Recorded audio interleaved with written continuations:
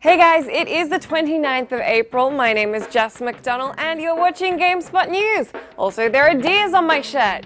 Deers? Deer. Deers?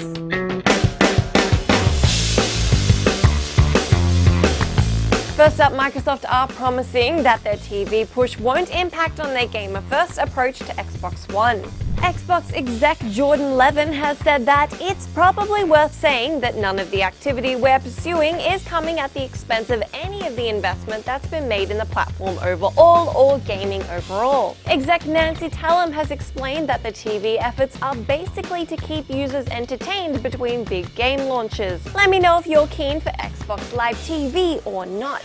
Next up, all the juicy content from the Watch Dogs Season Pass has been unveiled, and here's what you can expect. Within the new single-player content, players will embody the role of T-Bone, who is apparently a brilliant but eccentric hacker who lives by his own rules, and not the rapper by the same name. As if anybody's really that surprised there's a rapper named T-Bone. Extra content includes a mode called Digital Trip, which will have you hunting cyborgs for some totally unknown reason, and you'll get a bunch of other weapons, outfits, missions, and whatnot. Drive Club has had another delay, but it's also got a new director, so I'll leave you to be excited, disappointed, or apathetic accordingly. Evolution Studios dev Paul Roschinsky, who was previously game director on MotorStorm RC, will be heading up the game, which is now set to debut on October 7. That may be a somewhat familiar date, since it's the same day as the releases of Dragon Age Inquisition, Middle-earth Shadow of Mordor, and Alien Isolation. This has now pushed the game back almost a full year, but PlayStation's Shuhei Yoshida is promising that the innovative, socially connected racing game is totally worth it.